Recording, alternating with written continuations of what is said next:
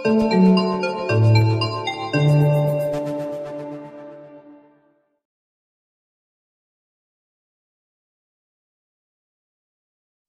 بالله من الشيطان الرجيم. ويطعمون الطعام على حبه مسكينا ويتيما وأسيرا إنما نطعمكم لوجه الله لا نريد منكم جزاء ولا شكورا.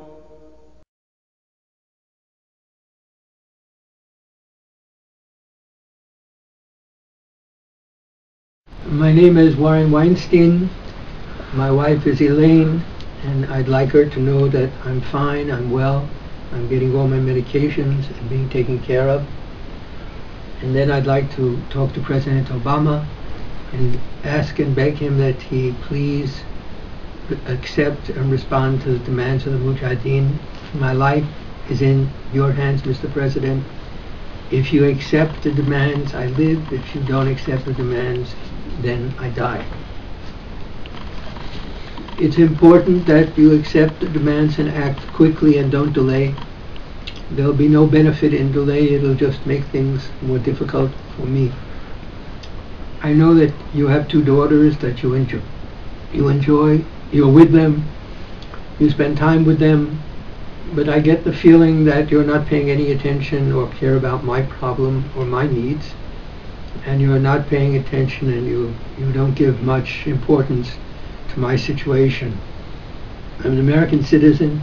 I've worked in public service for the U.S. government and as a professor at the USAID, as a Peace Corps director for many years.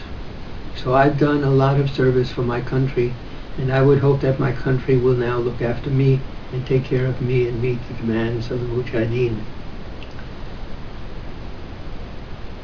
I think that it is important that you act quickly. The demands of the Mujahideen are not difficult. They're according to Islamic law.